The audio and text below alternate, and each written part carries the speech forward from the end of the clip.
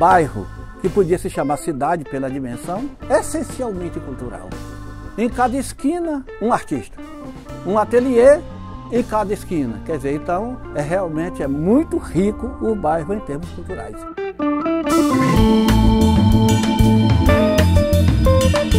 Falar de Santa Teresa é falar de arte. E falar de arte em Santa Teresa é falar de Laurinda Santos Lobo. Laurinda foi uma mecenas, foi uma grande dama da Belle Époque, né? Foi mecenas de Vila Lobos, Tarsila do Amaral, e a cidade do Rio de Janeiro a homenageou acolhendo as suas duas residências. Uma aqui, o Parque das Ruínas, que é belíssimo local onde você tem uma vista panorâmica da cidade, única.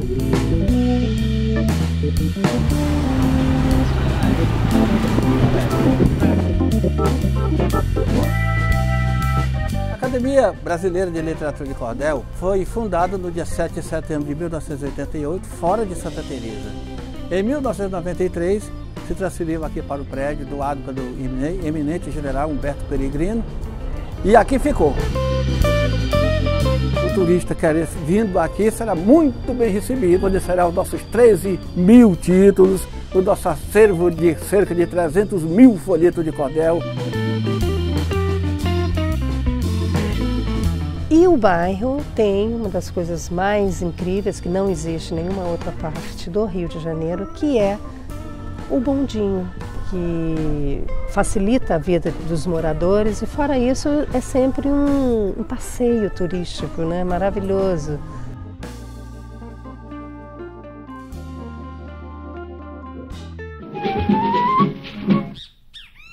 O turista que quiser poderá ir para a Feira de São Cristóvão, onde a Academia Brasileira de Literatura de Cordel tem uma loja.